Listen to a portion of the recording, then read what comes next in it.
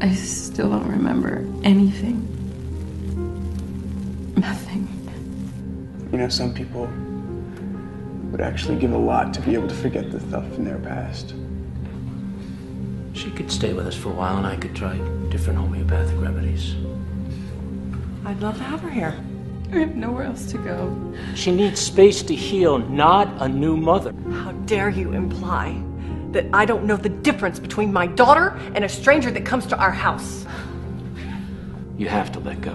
What's gonna happen to us? I don't know how. I heard a voice. It was a girl's voice. A voice? Yeah. What did it say? Daddy! Daddy! I don't know what the hell's going on around here, but if you touch her... No. Nothing has been going on. Why are you lying to me? This must be really hard. Being so used to someone and then